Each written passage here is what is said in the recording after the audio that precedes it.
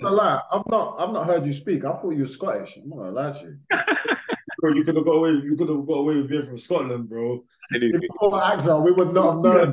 you have not been local, bro. Oh man, no, I've definitely had to like go away to come back to feel more appreciated, I would say. Nah, I hear you for sure, for sure. Yeah, There's too much talent. There's too much talent in London. So much. There's so many players I've played with.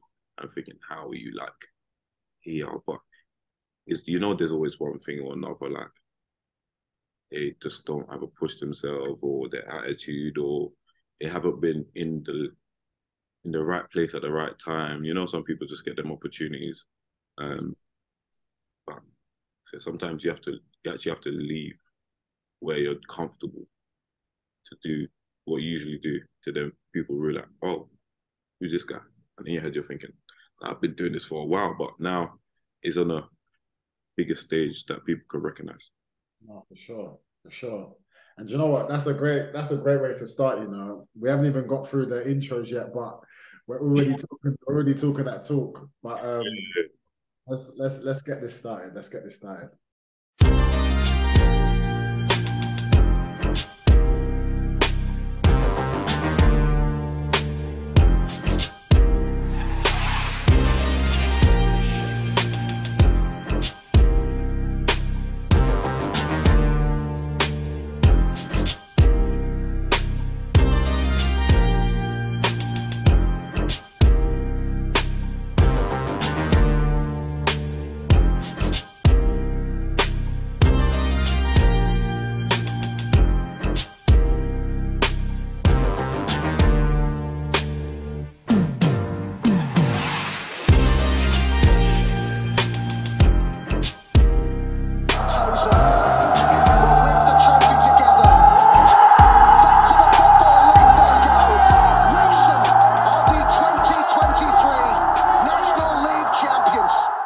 Hello, everyone, and welcome to another episode of Beyond the 92. I'm Jamal Fifield, and as always, I'm joined by my good friend, Femi Lisamni. Today, we're joined by a new number 9 in the league, a talisman for York City, the reigning top scorer of the Scottish Championship and Player of the Year. We welcome Dipo Akinyemi. Thanks for coming on, bro. Oh, thank you. Thank you. Thank you. That's what I'm gonna call you. I'm gonna call you the hustler.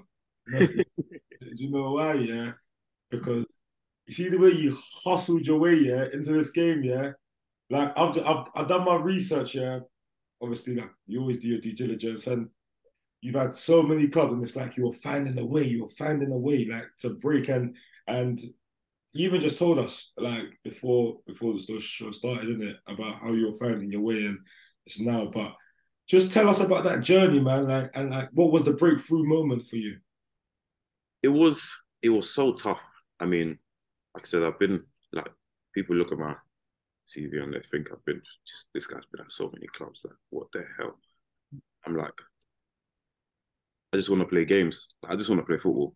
Do you know what I mean? So, I mean, when I was at Stevenage, when I joined, I was like, I joined as a youth team player with like maybe the last 6 months of a YT. They saw me at Potter's Bar. I was playing 18s there and first team. I remember we played FA Youth Cup. Ended up being Bournemouth 3-0. Luke was the manager at the time of that 18, so I was fuming. I'll never forget. He had them in the middle of the pitch shouting his. Oh my god!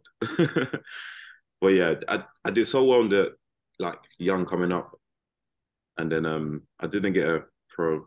Then they asked me to come back in pre-season, and they're like, come back, earn yourself one, and that's exactly what I did. I just came back in pre-season, sharp, scoring goals with them and stuff like that, and earned myself a pro.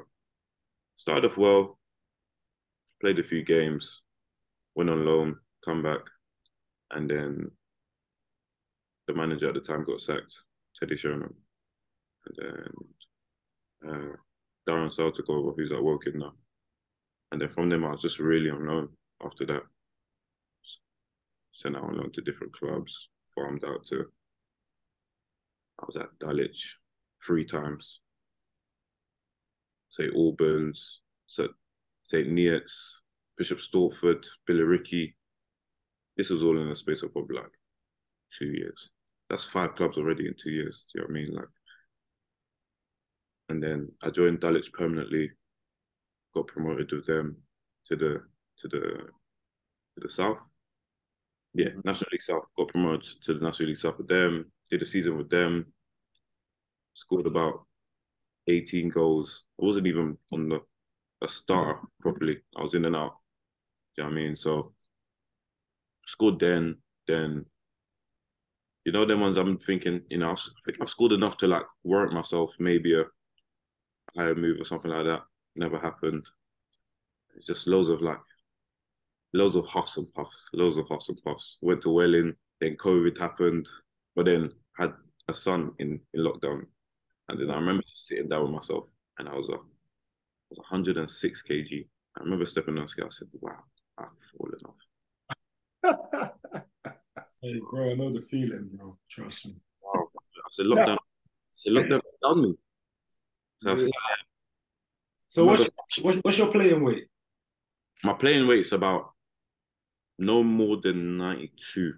Ooh, really fell off. Yeah. So like what was you doing in lockdown? Because I swear lockdown was all about fitness, going for the first lockdown was about fitness. The first lockdown was about fitness. The second one, when they literally neutralized everything, and I was just sitting at home, I was like, I can't keep going outside running and doing kick-ups with tissue, man. Like, do you know what I mean? Like, and then times I didn't even know what club I was at. Like, I didn't have a club technically, so I just ended up going back to Welling. I was there for 2 years. Well, 3 years all in, but two of the years was lockdown. Like, the season just got locked off. So it's just like, obviously when I had my kid, it's just like you can't really go and you're being cautious. You're at home. She's pregnant during the whole thing, so whatever she's eating, you're eating. You end up eating her leftovers, and then it just. That's not your excuse. That's not an excuse. No, it's not an excuse. It's a vicious cycle. It's a vicious cycle. Like, you actually get caught up. So then season started with Welling, weren't winning. I even got to the point where I said, bro, I'm this big, I might as well just just be a top man. Knowing in myself that I'm a running kind of forward, I'm like, I just might as well. See these pictures of you 106 kg, you know, because right now, yeah, you're built like a bull, like everything is tight. You'll see a lot of it was like in my face. Like, if I need to find this picture. I just have to show people. when they see it, like how the lockdown was tough on a lot of people. That was crazy. But one thing I have noticed though, Dipo, is everywhere you go, you score goals. Yeah. It seems as though as long as you're in and around the right areas, you're going to put the ball away.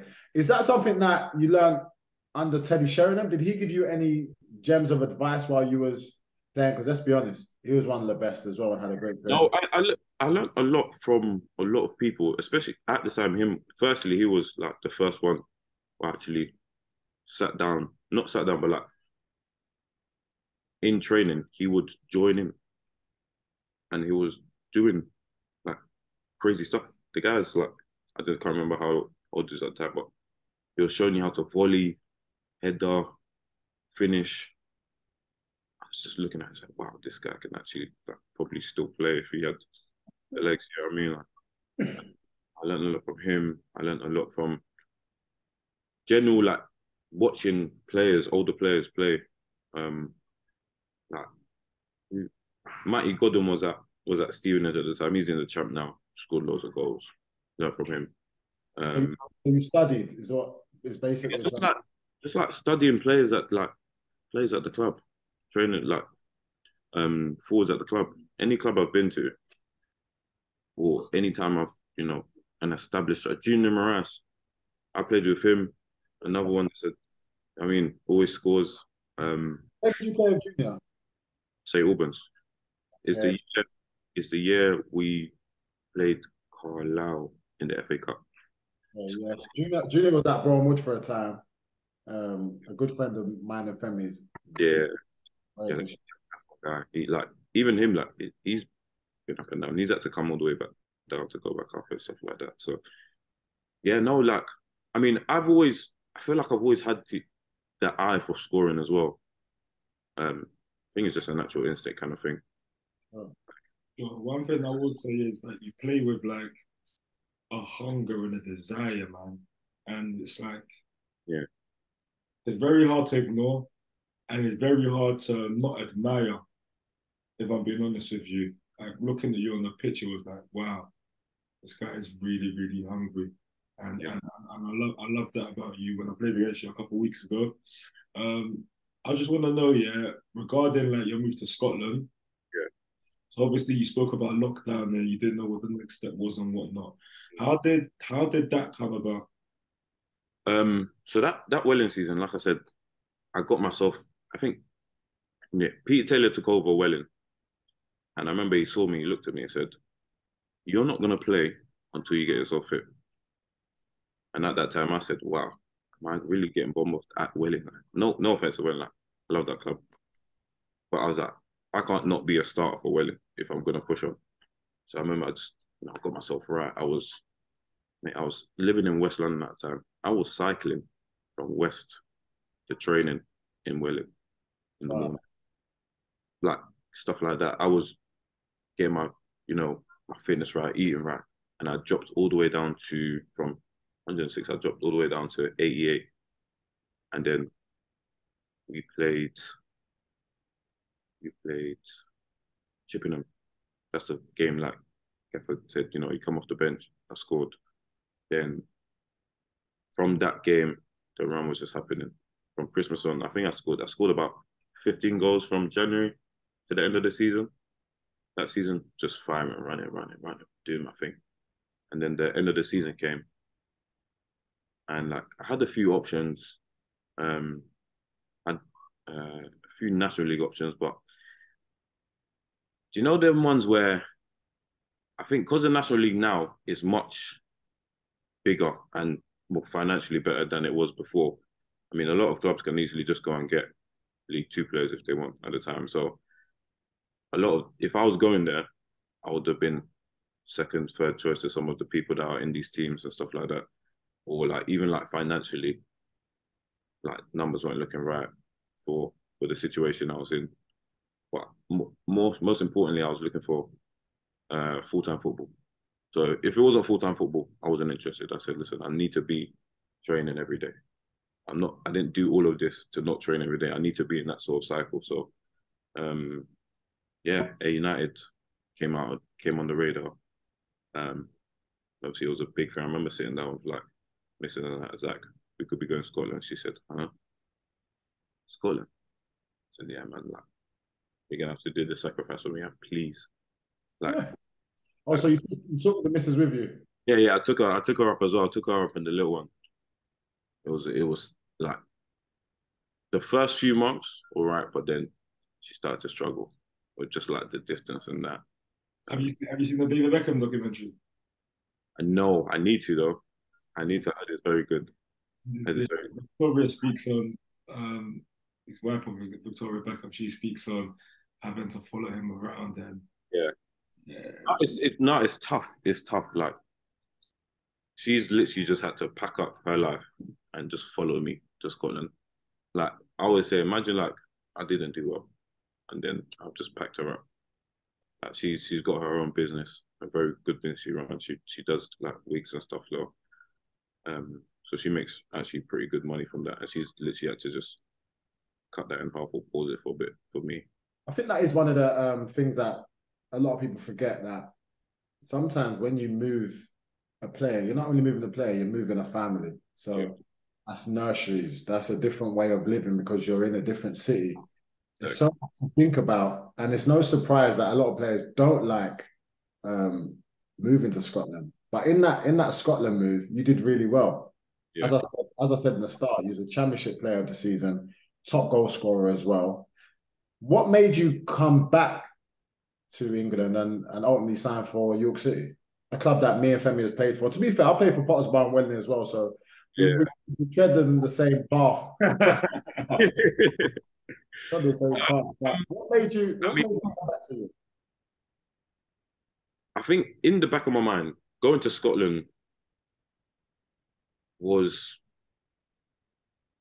like I said, I just need to get out of England, go somewhere.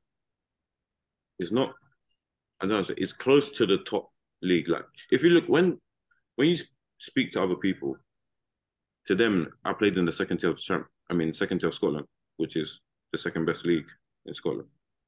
I mean, it's like if you think about it, it's like playing for the championship in England, but it's obviously the levels is completely different.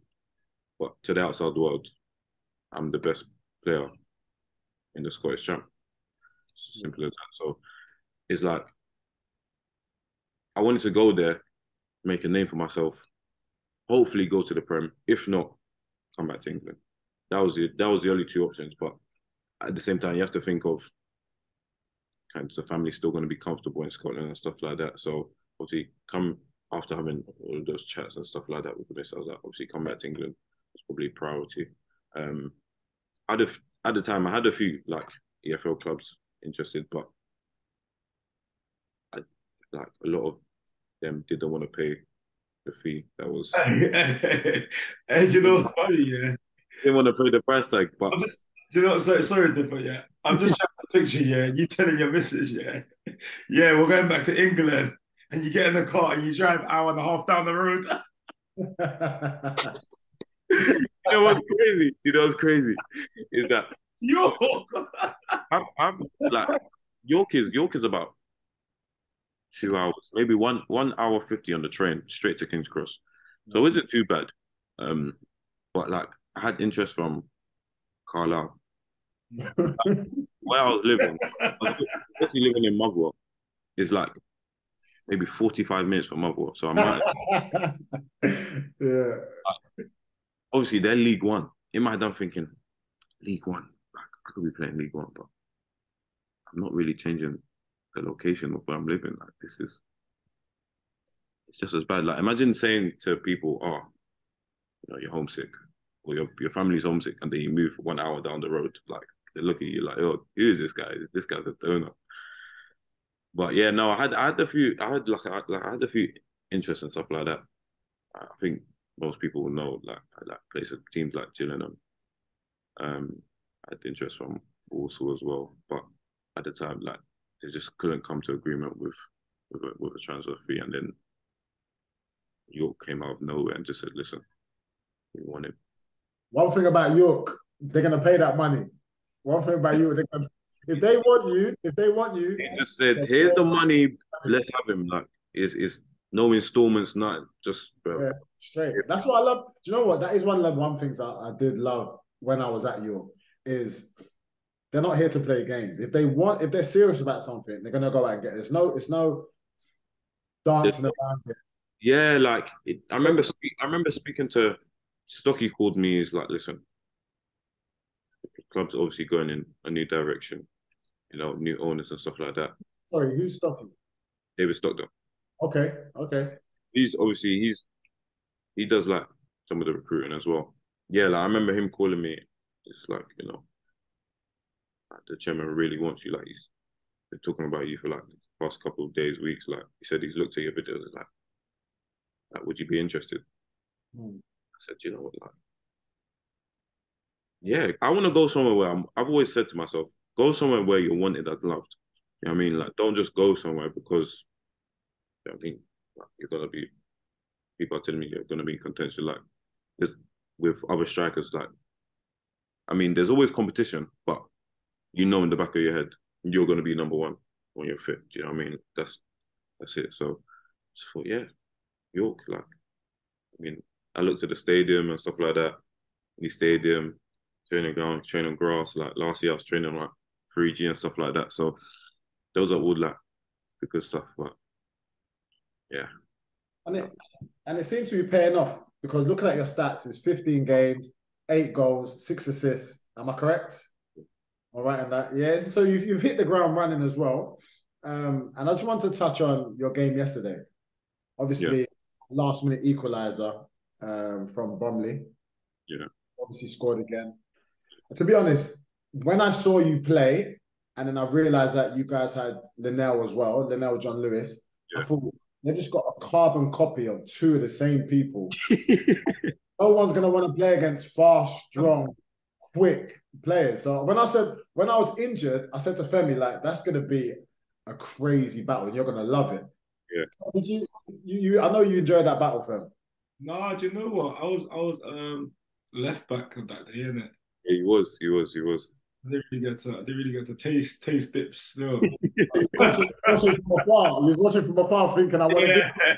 I was watching from above thinking, oh man, I want some of that, you know. But he looked good. He looked good.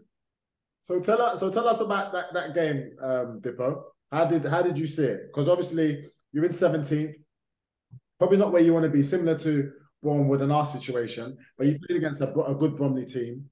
Yeah. So, what was your thoughts from that? I think first half. I don't know. I don't think it was a great game all in all. I think it was a lot like they had. I think first half they had one shot. We had one shot, but I obviously scored mine. But it was like a very energetic game, like back and forth. Probably a bit more direct. Obviously, they play off Cheek, very good at what he does. If you like, if we were saying in the show, like if you told us 3-4 weeks ago that we wouldn't draw with Bromley, we weren't sitting in the thing, sitting in playoffs right now, you'd probably say, yeah, I'll probably take it. But I think it was definitely 2 points dropped. The fact we had probably like 1 minute left of the game. But if you look at the whole game all in all, it's probably a draw. You touched on there about if you said a couple of months back you draw with them, you would have taken it. Is that down to Neil Ardley coming in? How good has he been for you guys? He's been very good. He's been very good with what his demands are.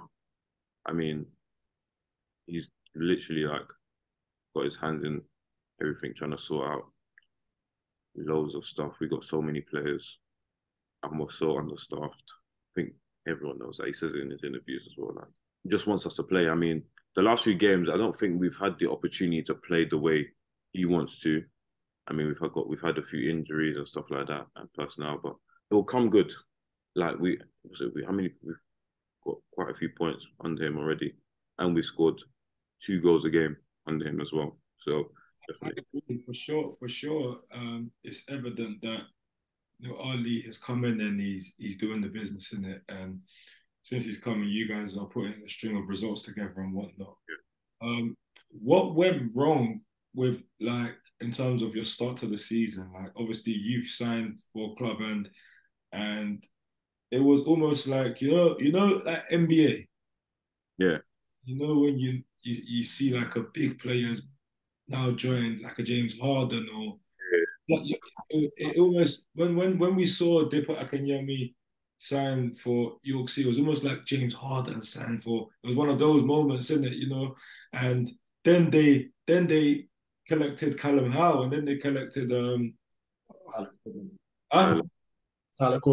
Tyler Cordner. Then they collected Tyler Cordner. You know, so it was like okay, they're putting a team together and they're going to be competing. You know, so you've probably gone into that. Had the preseason, gone into the season thinking you guys are going to be up there, right? Yeah, definitely. What went wrong? Like? I don't even know. Like, even trying to think back to the first few games, like, there's some games I remember we were winning and then we end up drawing. We'll just lose last minute. Willstone, we lost 2. We were winning from a winning position. We played Altrincham, we were winning 2-1, end up drawing. Like, we're just dropping points. We drew like 3 and lost 4, something like that. Does that do something to your mental when you're in a game and you're winning and then you end up losing? You go into the next game thinking, oh yeah, we're 1-0 up. Is there something in the back of your mind thinking, oh, we're probably going to do what we did last week and lose this game or draw this game? Is that belief sucked from you? I don't know. I don't know about everyone else, but I always think there's a chance. There's always a chance. I always think, even with me, like, if I see 5 minutes left, I can score in these 5 minutes somehow. Like, just get me the ball close enough to the goal. Okay. Let me do the business, and I'll fire away. Like, I always go into games, I'm going to score today.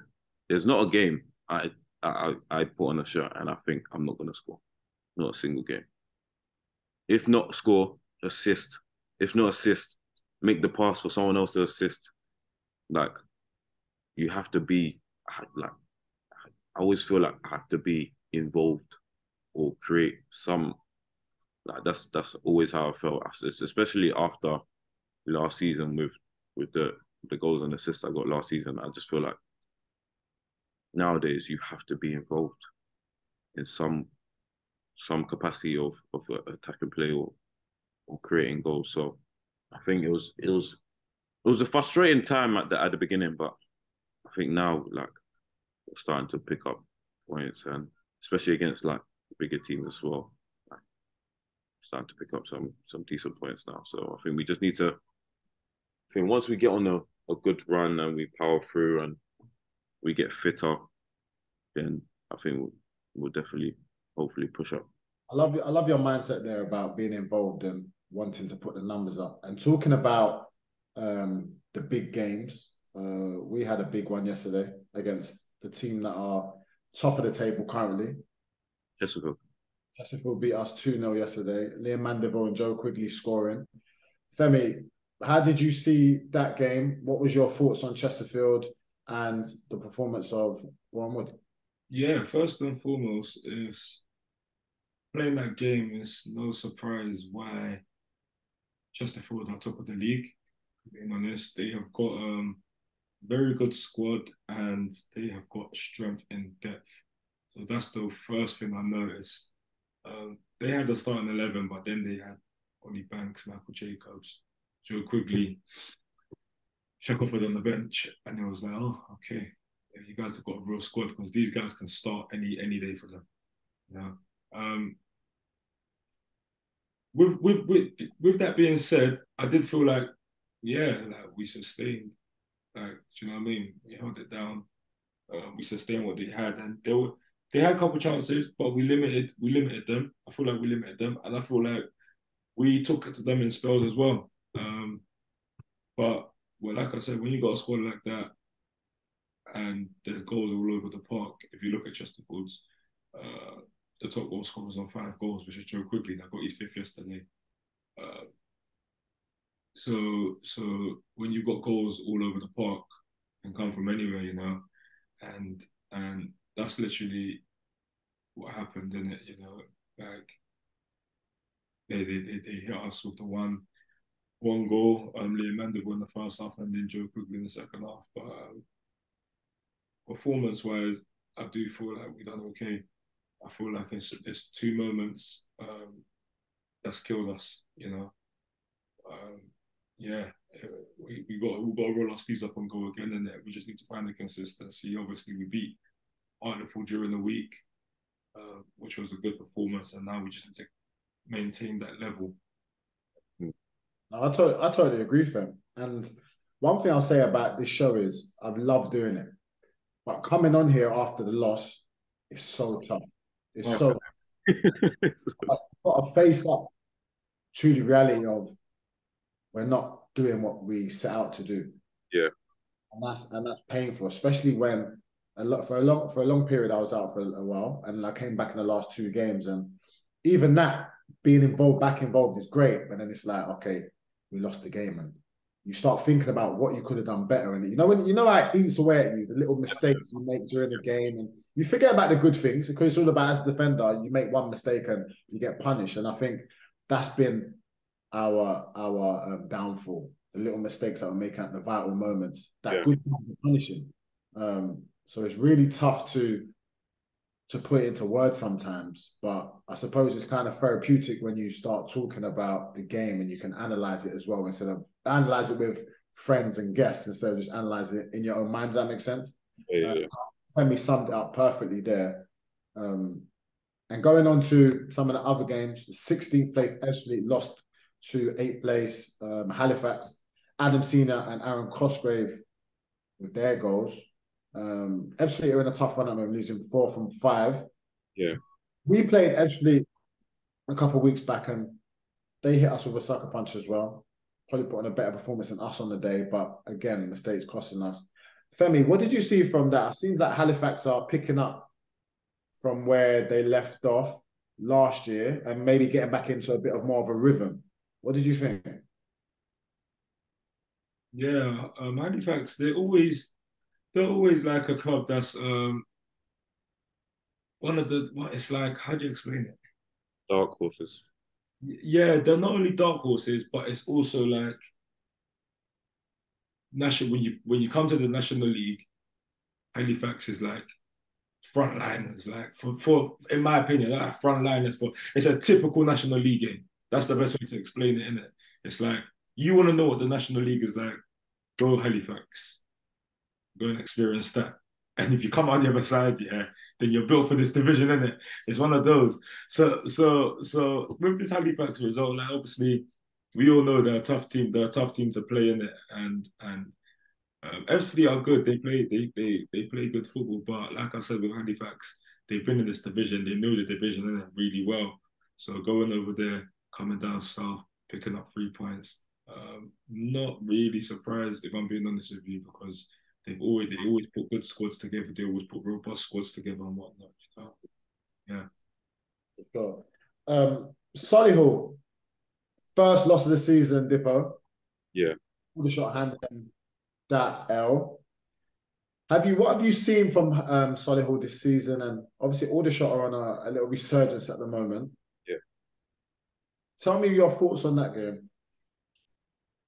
When we played Solihull, I could understand why like they are where they are. They just limit mistakes. And I mean if they have a chance they'll punish you. Very well put together team, considering the amount of players they have lost in the summer. Yeah, all in all, there was a very good team. Like all in all, it's a very good team. Same with Aldershot. We played Aldershot earlier in the season. They are very regimented in what they do for sure. Yeah. Is it a surprise for you to see them lose though? Huh? Is it a surprise for you to see them lose? I mean, the L was gonna. Someone's. You can't. I mean, this league is everyone like on their day can get handed something. Do you know what I mean? So the fact that they've gone that long without losing is a credit to them. But yeah, if someone goes unbeaten in this league, Jesus, and they've done something right. They've done something massively right. But yeah, on their day, you can get handed a reality check. Yeah, I think that's a good point actually, especially with the next team that we're going to talk about, which is Gateshead and Altrincham. Justin Alumzor and Donowa popped up with 2 goals, and they beat a good Gateshead team who, let's be honest, have lit the league on a light. What they've been able to do this season has been nothing short of amazing. But 5 wins on the bounce for Altrincham, so that was never going to be an easy game. But you don't expect that from a team at home. So it's surprising to see that. But I think what Gateshead have done really well is they've got that family vibe around the club. And it seems as though it won't be long before we see them back to their absolute best. We had Ian Watson on here a couple of weeks back, and he spoke about what they do and how they do it and the reason why they're so successful. So it's no doubt that that's just probably a blip in the road. And Hartlepool for me beat Eastleigh 3-1. Yeah. There's a really back up with the goals, 8 for the season. Dipo, do you watch other strikers or do you just concentrate on yourself? I don't watch anyone else. Yeah, just about you. Their path is their path. My path is my path. I mean, like I see people pop up a score. You know the regular people. Like if you're bad goals, you bad goals. You've always been in and around. There's a respect. Do you know what I mean? I saw Michael Cheek yesterday. Just said to him, keep scoring goals. I said, keep scoring goals. That is it. Like, I think that's just strikers. The same with, I think, who's Marcus. Marcus is scoring goals. I remember he was at Dartford just before I went to air. I remember he used to say to Oli, like, Oli used to call me, like, what's Dipo been doing? Oli just telling him that he's a monster. Like, his work rate, what he's doing now is just a monster. So, but yeah, another one that's up there with, like, it's no surprise he scored goals. I've seen, like, he always score goals. Another one, who else is in and around it? Ebbsfleet's number 4. Don Polion, Nick Kabamba. I feel like these are names that are always gonna be in and around scoring goals because that is what they do. So like you're the new kid on the block trying to knock on the door, trying to get in the club, and they're like, "Nah, you got to keep grinding before you get." I love seeing people shine. Yeah, you're definitely the new kid on the block because I'm new to the block, but I think there's also a respect. I think there's a respect level of people know that score goals, so it's not a surprise. It's not a surprise. Like I think someone's asking me like, "Are you going for top goal scorer?" I said, "I'm gonna have to do. If I get top scorer in this league after with the strikers that are in this league, then done something very very good, very good." And there's some new strikers in the league as well. Gary Hooper, who's had a fantastic career, is now signed for Barnet. And Southend also brought in Daniel Kanu and Olufela Olaoma. He's at Bromley as well from Willstone. So I really like strikers, Femi, the strikers in this league this season, they're really scoring the goals. Now, I don't know if they've upped their game or defenders have maybe fallen off a bit. They are defending, but it seems as though if you want to have a successful season off the back of Notts County and Wrexham, strikers are the way to go about it for me. What do you think about that? most definitely.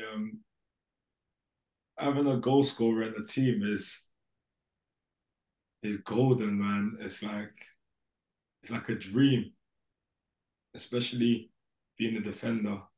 You know, knowing that you're holding down the fort or you were losing 1-0 or we're trying to get back in the game, and you know you've got that up there. I'll actually pay for that. And I always say, if someone can guarantee me 30 goals, I'll give out some of my wages for that person. I promise you, like, because I know how important it is, isn't it? you know.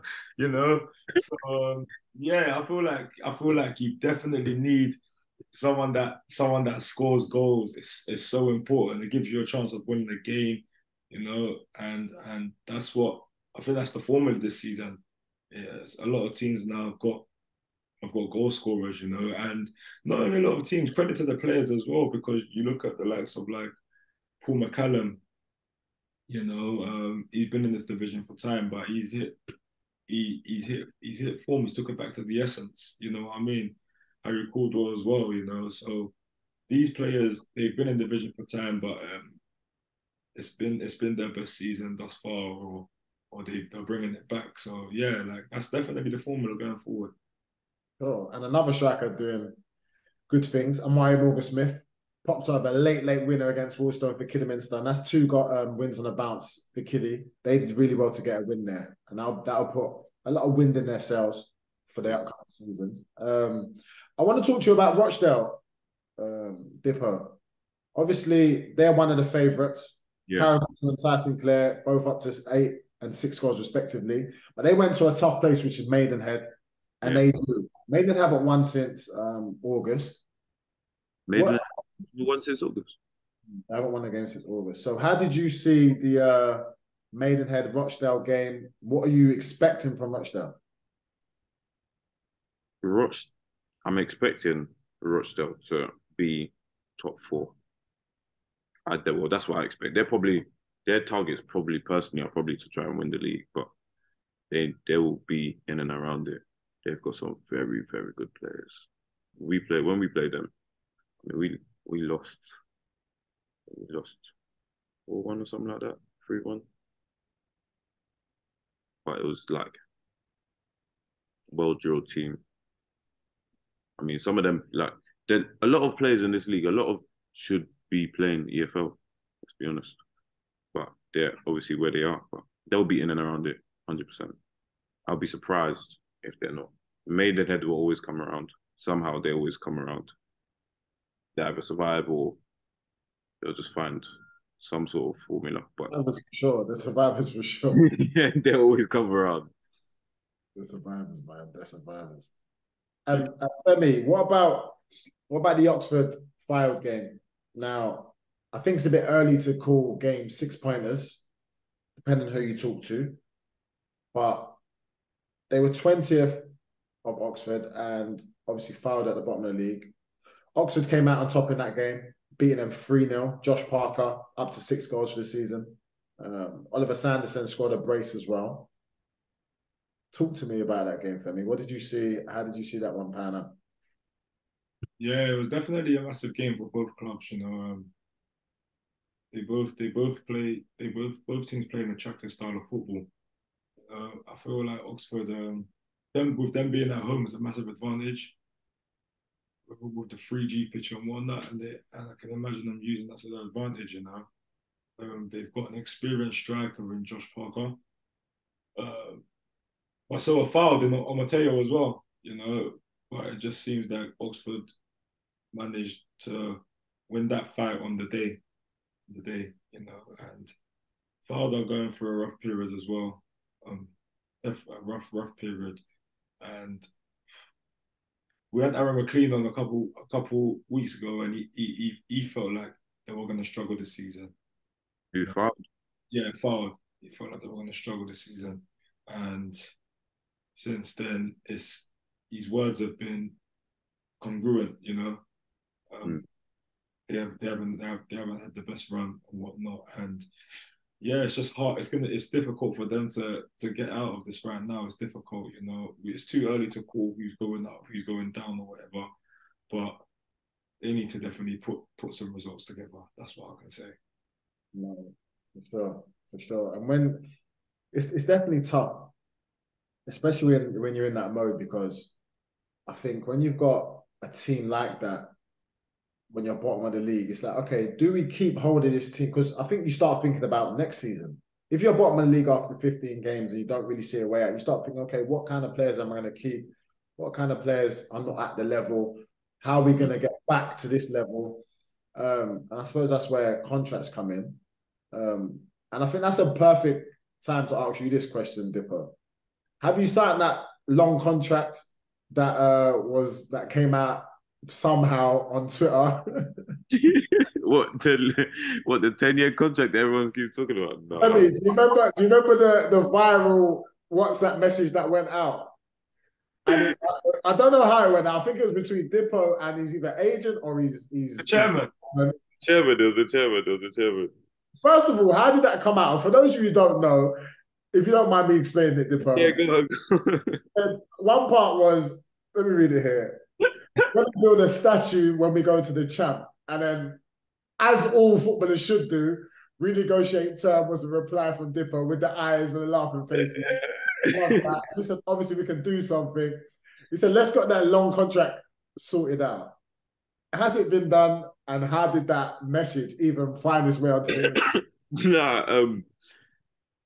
I think I've got a good relationship with Matt. So, like, it's just like I message him after games and stuff like that. It's banner anyway. You're one of those. Are you one of those guys? Yeah, messaging the. Do you know what it is? Yeah, do you know what it is? Like, hard to explain it. It's like I think he probably sees it as, you know, this is someone I've paid for. Do you know what I mean? Like, so there will be a good enough or decent relationship between, you know, someone that you paid for and, you know, the guy that's scoring goals for you. Do you know what I mean? So it's just, I don't know. I think the fact that obviously Matt is probably one of the youngest owners about, you can easily chat to him. You know what I mean? Like sometimes when you pop to the training ground, he's shaking hands and chatting to all the boys. So I'm probably not the only one he speaks to, but you know, how did it manage to get on the net though? That's what I was wondering. Was it an accident? Was it a slip of the finger? I think he posted it. Yeah. But do you know what I mean? He's the owner. He can do what he wants. Do you know what I mean? So, yeah, of course. And how old is Matt? So just for it's 29. 29. So he's an owner of a football club at 29 years old. He's sound, man. He's sound. He can, like, you see, he really cares about the club. He cares about players. He's always checking up on people and stuff like that. So it's the second time I've probably had this close of a relationship with the chairman. And I think obviously York is a club that we've all played for. My shirts. Yeah. I had a great time there, and Jason McGill was quite similar, to be fair. He would always check in especially with the boys that will come from London, because you knew how far it might have been. And I think York's a special club, and I think it needed somebody who cared as much as the fans do. So I think the whispers from a lot of the fans have been they're quite content with the direction the club is now going after a lot of unstableness that was surrounding the club. But I had a beautiful time at York with Paddy, to be fair, who's still legend, the legend Paddy. As I said, Femi's played there as well. So it's a club that holds the. Say that again, Fem? I'm the Dips. I had a torrid when I was there. The story time. Fair, so now we've got Dips. Now we've got Dips on here. I think it'd be a good time to even talk a little bit about York and your time there. Obviously, it didn't go to plan, but what did you learn about yourself in that time? What did you experience from the city? I learned a lot of things. First and foremost, like Dips, what's happened to you this season is regarding the management is no surprise. I got signed by a manager, and couple games into the season, he left and a new manager came in. And it's like deja vu, you know. It's different year, but same things happening at the club, innit? But I just felt like it wasn't stability when I was there. There wasn't any stability, and we were in League Two at the time. We ended up getting relegated in my second season to the National League.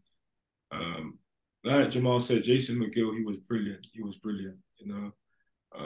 But we brought in a manager called Jackie McNamara in the second season, and if I'm being honest with you, I wasn't too sure about him. I felt like he got put in the deep end, and he didn't really know what to do. He didn't really do his due diligence on players as well. That's what I will say. So a lot of players were coming in the building. They'll play one game, then they won't play again because they're not cutting it. And it was like a circus, if I'm being honest with you, you know. And yeah, like it's not surprising that we got relegated from the league. So my experience wasn't great. I think my first year was okay, but my second year it wasn't the greatest. It did leave a bad taste in my mouth. But like fast forward now, it's always been a big club, you know, and it's always had the potential. I was just there at a bad time, bro. And I'm glad that you're reaping the benefits of it. Jamal's reaped the benefits of it, you know. Everyone has their own time at their club, but I'm glad that you guys are. No, I didn't actually realize how big of a club it was. I was very I think I was very wet behind the ears when I was young. So I didn't really know of many clubs that were outside London. So yeah. When it came to, oh yeah, you're going to York and you're going to Bootham Crescent, like walking into that stadium, I wish you would have played there because I'm sure the LNER Stadium is beautiful, but Bootham under the lights on a Tuesday. Bootham was crazy. Oh, under the lights in the Longhurst stand with the flags going and the noise they would generate, like the place would shake. And it was old. It was like proper old school stadium, football, like history. You didn't want to go. Some play teams got York on a Tuesday. Damn it. It was bad, innit? It was crazy, and it was an amazing place to be, especially the time I was there with winning promotion and winning the FA Trophy a week later. It was amazing. So York hold a special place in my heart, and it's somewhere that I love playing. It's just a shame that they had to leave, but I totally understand why they did. What, Bootham Crescent? Yeah. Why did they? I couldn't. I just think they wanted to expand, and that stadium's been in the works since I was there. Yeah. Okay. I live around the corner. They put me in a house with who was that? I was with Andre Boucard. That was the house they put everyone in just to bed them in, and it was like it was just right next to the chip shop and the little Sainsbury's and there's a crazy. I'm looking at the house like this is mad. Like it was like Coronation Street. That's the best way I could explain it, in the nicest way I could explain it. But yeah, amazing place. It's a nice little town as well. If I'm being honest, it's a nice. It's beautiful. It's beautiful. And like everywhere, I would go and walk on my days off. I go and walk around. So if you get a chance, go on one of your days off. I think it's Betty's. They still got the Betty's there, the tea room in the town. I haven't actually walked around the town properly. I'm gonna have to soon. Probably put on a cap. Take Paddy with you. Take Paddy with you. He'll get all the fans coming to you. You can just slip by and unannounced. But yeah, back to the games. Southend beat Woking 2-0. Cardwell with his 11th goal. Gus Scott Morris scoring as well. So yeah, they reached an agreement to sell. Woking are solid owners, and hopefully they can start coming back up the league. Femi, what did you see from Southend and their recent happenings? Hey, what a way to celebrate! What a way to celebrate! You know, they finally reached an agreement to sell the club. They go out there, go travel to Woking and get a result. And like I said, when we had Wes on the show, I feel like we always know how that's going to end. That story's going to end, and it was a moment. But that moment brought everyone in that team together, you know, and they're gonna really be motivated right now to just take on the world.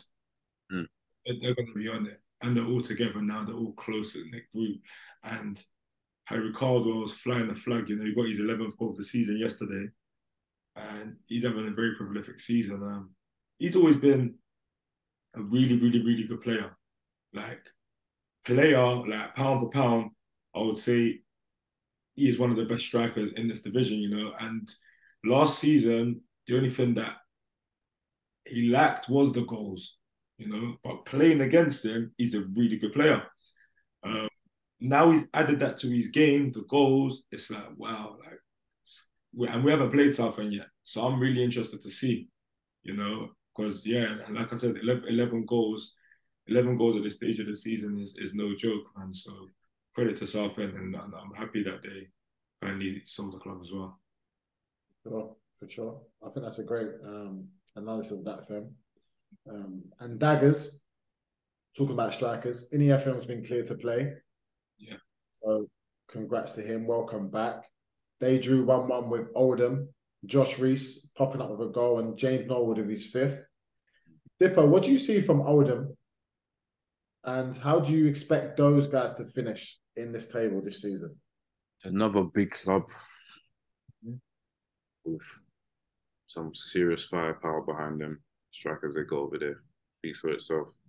When you think about the teams that in this league right now, the amount of big football clubs are in this league. I mean, last year you had Notts, Wrexham, but I think it feels like it's spread a bit more. You got Chesterfield, you got Oldham, you got Rochdale, Barnet. All of these clubs that I'm talking about, when I growing up and playing football, were all EFL clubs. Yeah, for sure. It even just feels weird. Another one, Oldham, you'd think they're gonna be in and around it in the playoffs or fighting for promotion. I think it's very harsh that there's only 2 go up. Oh, we'd be here all day if we spoke. I spoke about it in the week with Adam Somerton, he's the commentator for all the TNT games. Yeah. He has a lot of arguments on Twitter about whether we should, and everyone is in agreement with him that we should. It's just that the powers that be. What's going to happen is me and Femi are going to retire, and then they're going to change the rule. That's what's going to happen. But speaking about Dagenham, I want to talk about Dan Batty, Dipper.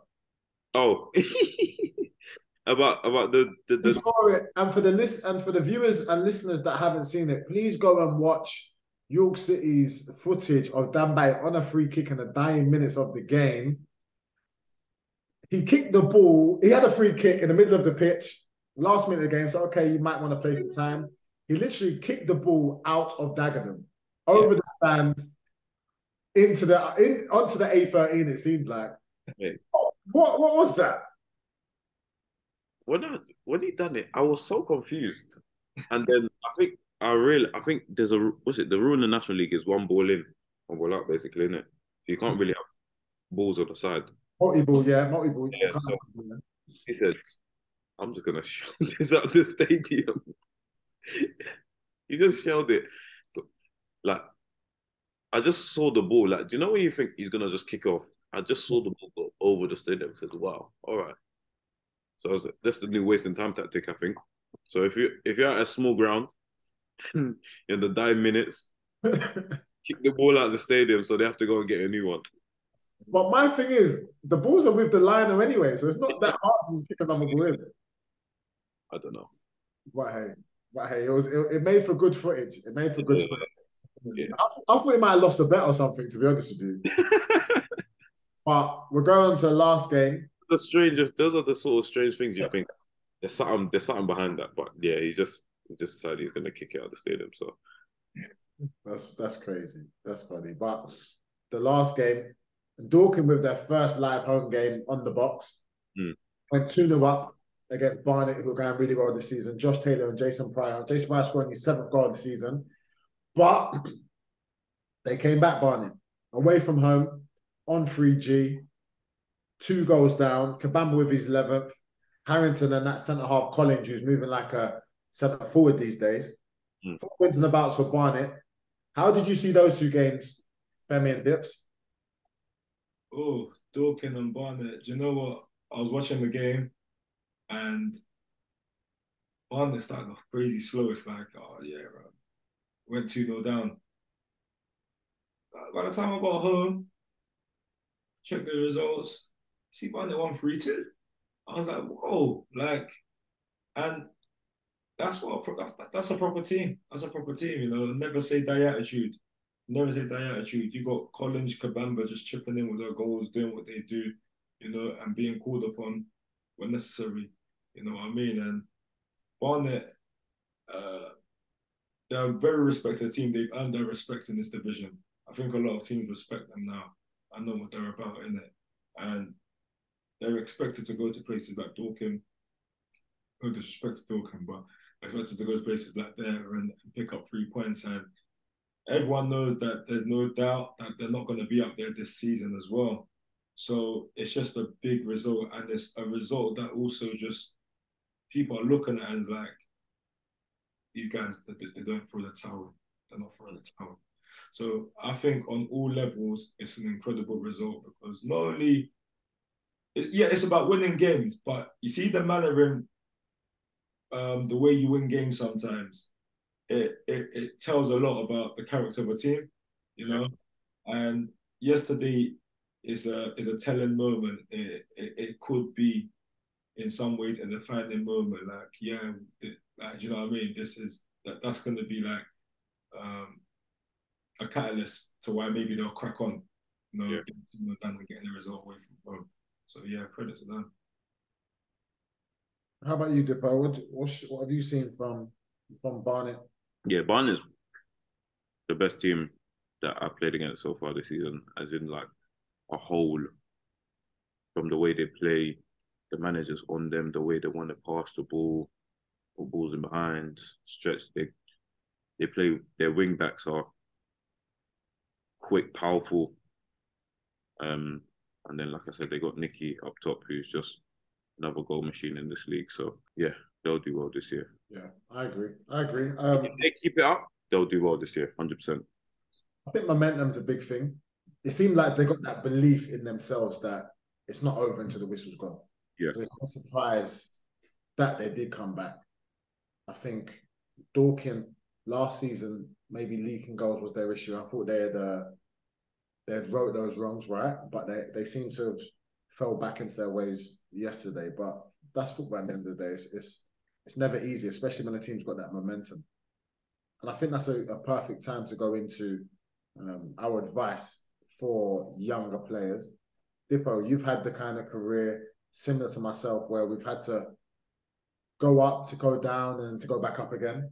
Yeah. So what would you say to, I'm going to steal Femi's question, what would you say to a younger version of yourself in terms of how to get the best out of your potential? I think now that like I am where I am, I'd probably say just put everything you can into your craft, and if it doesn't go well, then say, at least I tried. Like at least I did everything I could to that I put everything into the game, and I have no regrets. Because like if I'd come away from football now, I'd look at myself and I'd be like, I have all the attributes and all the people say the physique, the power, the pace. Like these are things some people dream for. To come away from football and to say that I didn't really put my effort into it, I think that's something that would eat away from me for the rest of my life. So the one thing I would say, just sacrifice. You just sacrifice yourself to your craft and your career, and let the rest do its work. I mean, you can't promise where you'll be, or what manager might be there, or what teams you're gonna be in. But the one thing you can always promise yourself is that you put everything into your craft. Lips, I can't lie to you. Your story's crazy, and for some reason, I get a feeling that you're not done. Yeah. You know, I get that feeling. I can sense there's a hunger in you. I can sense there's a desire in you to do well. And if I'm being honest, I feel like you need to run with that. You need to run with that, and you need to hold on to that.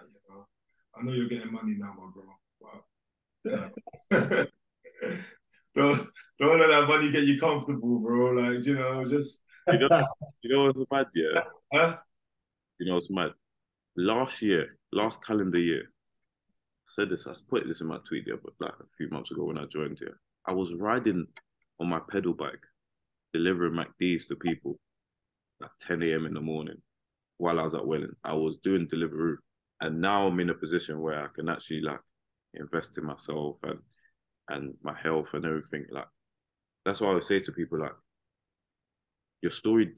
you're in charge of your own life. Like your story shouldn't just end. You can't just be happy with the situation you're in. I mean, like, and obviously, like, I'm in a better position I am now, but it's not enough. It's not enough. It's enough when I can retire and I can put my feet up and not worry about anything. That's when I'll say it's enough. Until then, it's not enough. Oh, yeah. And you know what? Yeah, these are the stories that me and Jamal love. Like literally from nothing to something. Like I was working in a telephone call center first I played football. And I think it's us knowing what we want to do, but us being in a situation that we don't want to be in. I think it fuels you differently. That makes sense. It's like you're seeing everyone playing football. This is what you want. Saturdays at 3 o'clock kickoffs, but you're here. It gives you, and you stay hungry, and it just sticks with you. I feel like from a lot of people that I speak to, like likes of yourself, Mendy, Jamal, the stories are similar in the sense of that, and that's why there's that hunger. But what I was gonna ask is, you see, during like obviously it took a while for you to get to where you're at now, innit? You've had to do a lot. Was there any dark days, any moments of doubt? And if there was, how did you manage to navigate through that? I mean, I think the darkest moments for me was probably, I mean, the darkest moments was probably that period between the that Welling season was probably the darkest point. Just to know that, is what I'm doing enough. You know what I mean? Like, even though I'm putting everything like this, will I get the move? You know what I mean, like sometimes I've known there's people that have been in our league that have scored goals countless. I've always sat afar, watched people get moves, watch people push on, not even do the numbers that I've done. But the worst thing you could do is sit down and sulk about, oh, this guy's got to move. Like, why am I not getting a move? Like, just have to get on and crack on with it. and then your chance will come up. And then when that chance comes, bang, take it. That is it. Like, even when I went up to air, the first 4 games in, like, they have these little cup games before the season starts. No goals, not even a sniff. Do you know what I mean? Like, I was hitting the post, like keepers were saving stuff, saving off the line, and I was thinking, I run dry. I just got here, and then all of a sudden, like, I can't score. But I always, like, the one thing I've always said to people is, when I score 1 and my tail goes up, everyone's in trouble. I mean, the confidence. All I need is 1 goal. So the devil's in trouble. I said, everyone's in trouble. In my head, yeah, I said, everyone's in trouble. I always say, like, I just need 1. Let me get 1, and I'll start going. Whether we're losing, we're drawing, or we're winning, I need to be scoring. That's always how I feel. And that's just how I've always been. 1, and then I'll score in bunches. That's how it comes. Hey, I can't wait to play against you, you know. I gotta say it. You and Linnell John Lewis, I can't wait to we played against the other day. I'm saying this now, like, I don't even be careful. Hey, Dipo, be careful. Be careful what you're about to say, you know. After Femi just said that. Be careful what you're about to say, you know. No, what I'm about to say is this is me personally. Like, we started this with if you think about, when I look about my preseason, I didn't have a proper preseason this season. And I'm still probably working on my fitness. So wait till January. No, he said he's not even warmed yet. He said he's not warmed yet. Wait till January. When he comes against us again, you're gonna. I'm saying it now. This is no. I understood what you said. I understood what you said. You know what I mean? I got it. When we start, like, even and on top of that, with like, you see, if we start winning games as well, so that's another boost. You know what I mean? Like, scoring goals is nice. You know, that's a personal. When you have a team boost, it's different. Sure. And do you know what? It's so crazy because when I was at Welling, I was working at Fitness First as well. And I love the fact that you told that story about working for Deliveroo. I'm glad they didn't meet in with the COVID season, because that 106 might have gone to, I don't know, your weight to even higher. But Femi, you said something there about you worked in the telephone company. Yeah. On the calls. Yeah. Calls. Can we hear your telephone voice and what you might have said, please? Hello, my name is Femi Sammy. I'm calling from GFK NOP. We're here to take a market research survey, something like that, something along those lines. Yeah. I love that. I bet you're picking up that phone and thinking, what am I doing here? Yeah, of course. You see when you have that first incident, you look around, you look at the people you're working with, you're thinking, I shouldn't be here. For sure. But do you know what it does? Do you know what it does, though, in the long run? And this is word to Jacob Mendy. It keeps you humble, bro. That's the honest truth. Because you know where you're coming from, innit? Do you know what I'm saying? You know what you've had to do. You see when things don't come easy, you appreciate it more, innit? And you cherish it, and it keeps you grounded. And I feel like that could have been the only way for me. When things come easy for a lot of people, you can see they don't appreciate it. You know what I mean? So yeah, like in that sense, man, it's kept man grounded. It's kept man humble days, humble beginnings. You know, I always keep those days close to me. I mean, that's so true, and it's especially when you're at work and you get to training, you think, I've got to make this happen. Yeah. It gives you that extra push. Like, what I used to do is, we used to train them all in that Welling. I used to shoot off, not even shower, get in my car, quickly drive to Canning Town Station, jump on the train into London Bridge, quickly shower in the changing rooms, come out, put my name tag on, and try and sell memberships. And do you know what's crazy about your one, Jam? Yeah. Wait, fam, that was so of a culture shock to me because I had been at York City. That's what I was gonna say. Yours came in the middle. Yeah, but it's not. But what's even worse is I could have signed for Barnet. Well, I should have signed for Barnet, but I was told to not. I was told to ask for a certain amount of money, and they didn't offer it. So I said, "Okay, this is what I'd like." They said, "Yeah, go on holiday, come back. We'll have a contract for you when you come back from Jamaica." Martin Allen, never forget it. So I've come back. My phone ain't rang the whole time I'm there. So That's a word. you start thinking, you start checking your connection. They cut my phone off? No. I call my, yeah, do you know, we've gone for a different option. They end up winning the league that year. So even that was a lesson in itself. But by God's grace, I signed for Wrexham the next year. But yeah, it definitely gives you that boost to get your head down. But sorry to cut you, Fem. What was you gonna say? Just like what you said, like obviously, like your one happened in the middle. So like you had played X amount of games, you had been a professional, and then in your mid-20s, it's like, oh, I've got to go and work. Like, how was that?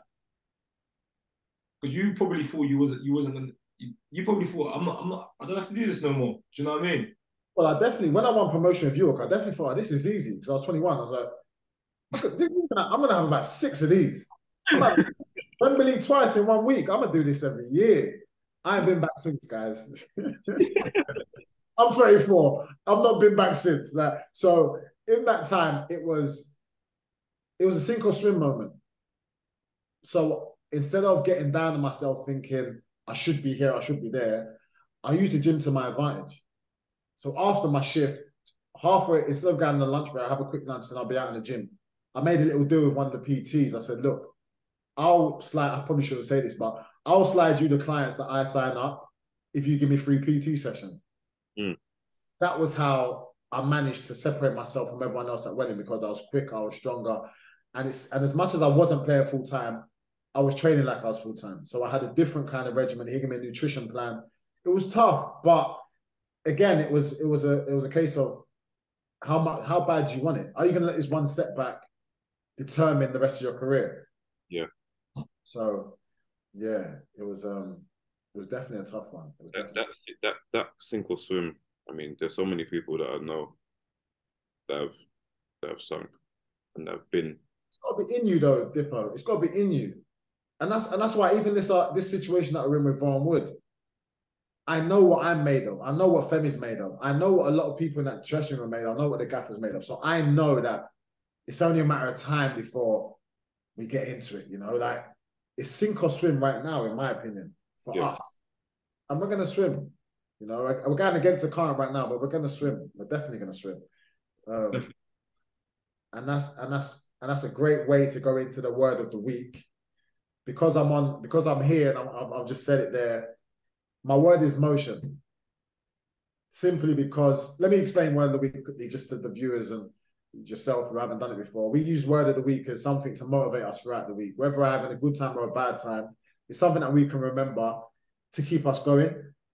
So my word is going to be motion, because the motion can never stop. It's when you stop is when you fail.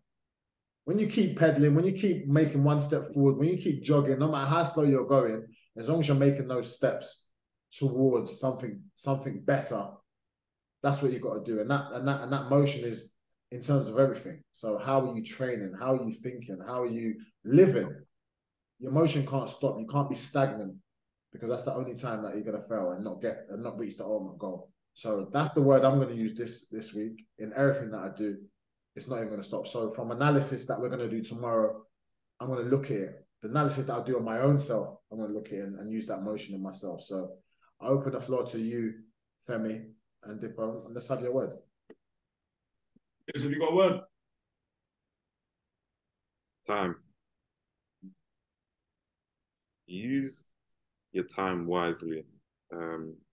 I say that because there's a lot of time like before in my life where I've just not used, but haven't dedicated enough time to working on your craft, and and using it correctly. But they always say if you dedicate a good, as in an hour or 2 hours a day, you'll be better than someone next to you. If you sacrifice at least an hour or two. So time, use your time wisely. I like that one. Time. For me? Yeah, my word is trust.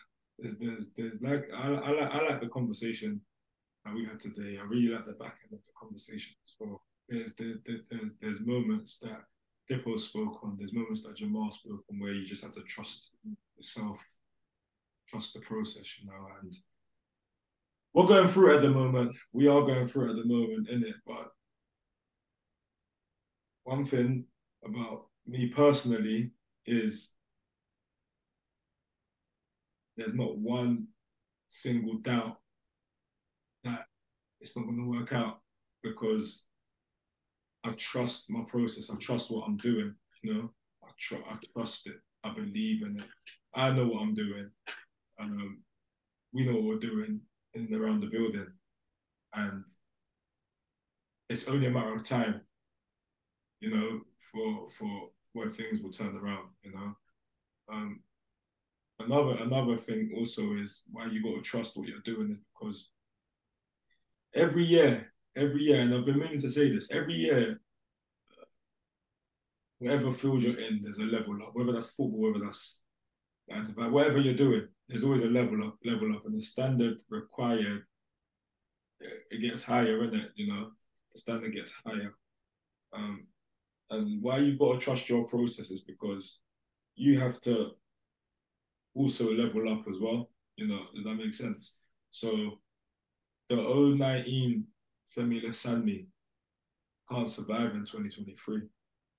So what am I doing to stay ahead of the pack, or to stay relevant, or to stay, you know what I mean? To stay, and that's where you've got to trust what you're doing, trust your process, whatever you're doing, to make sure that you're maintaining and you're thriving. That makes sense. So yeah, my word of the week this week is going to be trust. I love that. So time, motion, and trust. I think those are some great words, and they can definitely help. They're definitely going to help me for sure. I'm going to use every single one. I think I agree with you, Femi. It's been an amazing conversation, and one that I think will definitely live long in the memory, simply because of the stories that we're told. Like, there's so many things you got to do to succeed, and it ain't always going to be rosy. It's not always going to be a straight line. We spoke to Mendy last week, and he was a waiter waiting tables, and look at him now. It's just because he believed and he trusted the process.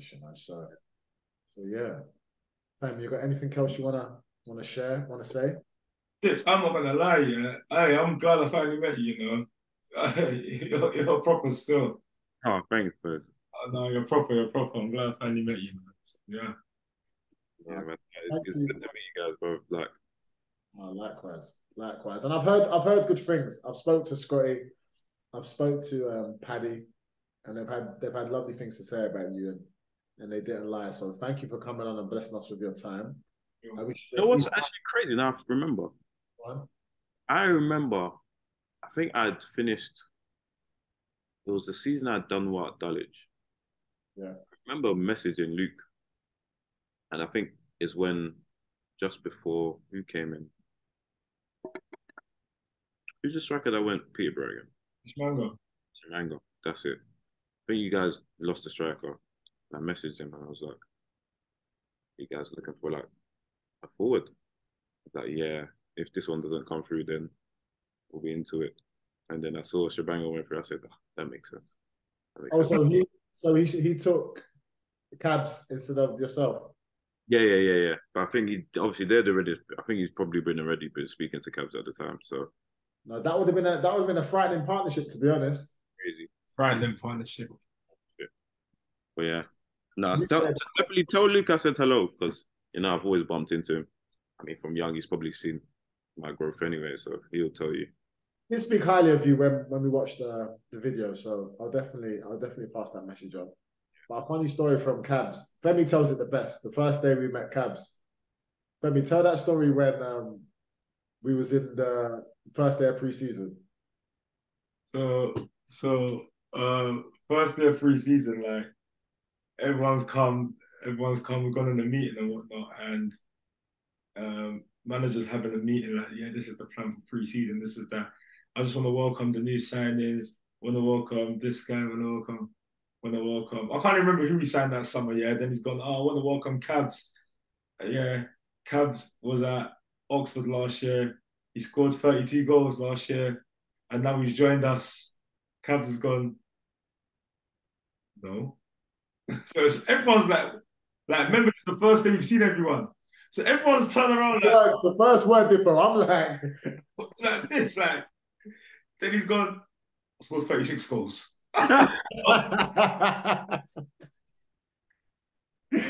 From there, we knew. From that moment, we knew this one is different. Balance. Day one, the first meeting. Huh? Don't mess him out with a man's stats. Oh, Dim, she can relate to that one. That's one of the funniest stories. We were all like this. We were locked in. You see when I see people, oh yeah, no, he's got this many in this. I'm thinking, mate, you're like 3 short, bro. What are you talking about? Like, hey, did Jamal get your stats right? He got it right. He got it right. Femi, I made sure I didn't just use one source, you know. I went on 3 different apps to see how many goals, how many assists, how many games. And even then, I still asked him. Is that right? Is that right? I saw them during the week, yeah. But then you added one yesterday. Exactly. There was something going around. There was something going around with your stats. Yeah. It was 7 goals, 6 assists, and obviously I scored. So but you added one yesterday, innit? And it was like, okay, yeah, Jamal got that one in. So what it is, that was quite at the beginning of this podcast, and I thought, you know what? Let me not get his back up by getting it wrong so early on. I want him nice and calm. I want him enjoying himself. I don't want him thinking these guys don't even know what they're talking about. So now we know, though. At least we know now. Never play with a striker's stats. No, never play with. What I will say is, it's been an amazing conversation.